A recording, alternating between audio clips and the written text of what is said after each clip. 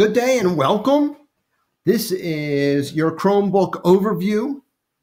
Just a few simple things to get started. Every one of our Chromebooks is personalized. It has a name on the Chromebook and it also has a name on the power supply. My recommendation is that you keep that power supply at home. That recommendation is based solely on that there are over 4,000 of these devices and they look exactly the same.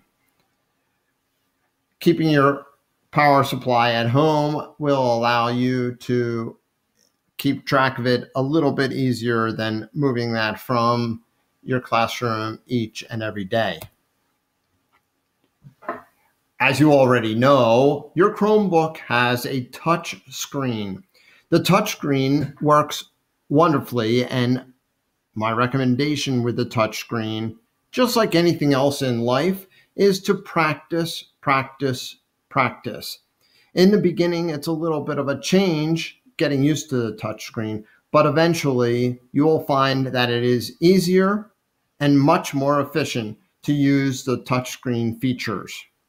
Obviously, the more you use it, the easier it will become.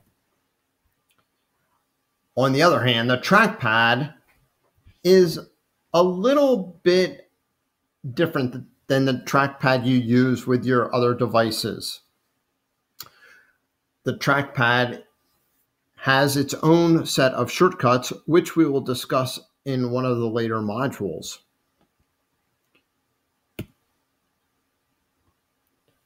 Chromebooks come with their own set of shortcuts. My favorite shortcut, Control-Alt ? Once you hit Control-Alt ? A keyboard is going to appear over whatever it is that you're working on. In fact, if you hit Control-Alt ? right now, what's going to happen is a screen will appear on top of the screen you're working on, just like you're seeing now. If I press Control, I see what control shortcuts I have.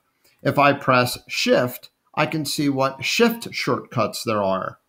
If I press Alt, obviously the same holds true. I can see what shortcuts are Alt enabled. Then any combination, Control Shift gives me shortcuts, Control Alt gives me question marks. Alt Shift also gives me shortcuts. I think I said question marks, but any combination you choose, it shows you the hotkeys that are available.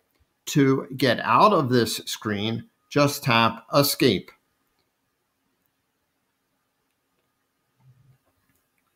I also escaped out of my presentation by hitting Escape.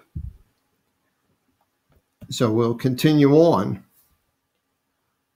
Using the internet will allow you to find hundreds of shortcuts when using your Chromebooks. Some you will embrace and get used to, and others you'll find no need to use.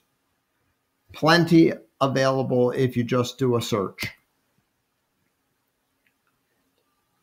The battery life is really very nice within the Chromebooks. Right now, we're seeing anywhere from 8 to 10 hours of moderate use. If you're using it hard throughout the day, you will probably get a little bit less than 8 to 10 hours of continuous use, but 8 to 10 should get you easily through your working day with the amount that we're using our Chromebooks. My recommendation is to get that Chromebook charged every night, and the same recommendation will go for the students. Anywhere there's Wi-Fi capabilities, your Chromebook will detect the Wi-Fi. If it's an unprotected network, you'll easily be able to jump on there. If a passcode is necessary, the first time you enter the passcode, like at your house, every time you move into that environment after the first time, your Chromebook will automatically pick up the Wi-Fi And you'll see that down in the bottom corner whenever you log onto your Chromebook.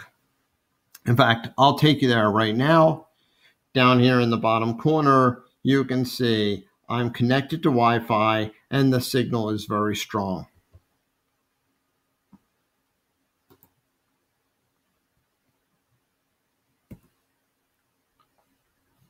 Settings. The next module is going to take us into settings in more detail. Where do I find settings? I'm going to show you. I'm just going to jump out of my presentation for a moment and show you that right down here, there is a little panel that has my identification on it.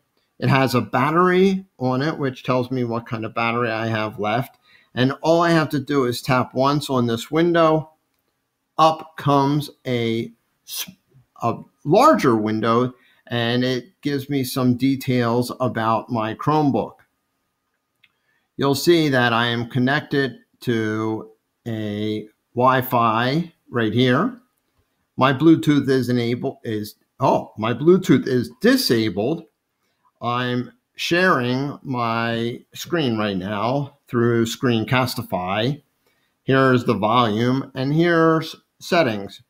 You can see I have 5 hours worth of battery left, and it's at 92%.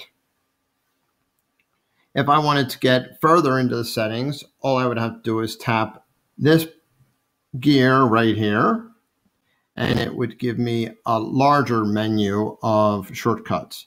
Like I said, we're going to explore that in a little bit. So for right now, I'm exiting out of that and moving back into our presentation for today, which is simple settings.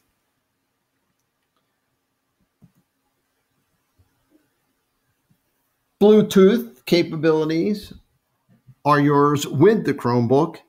If you have a speaker, if you have a mouse, anything you want to add that is Bluetooth capable, the Chromebook will easily accommodate that Bluetooth.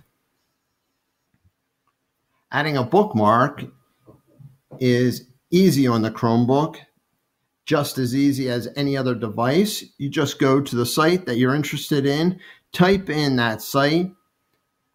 Once the site appears, there'll be a star over on the far right-hand corner. The star will not be blue. The star will be an open star. Tap once on the star. A drop-down window appears. Where do you want to put the bookmark? I want to put it on the bookmark bar. One tap on done. It appears on your bookmark bar.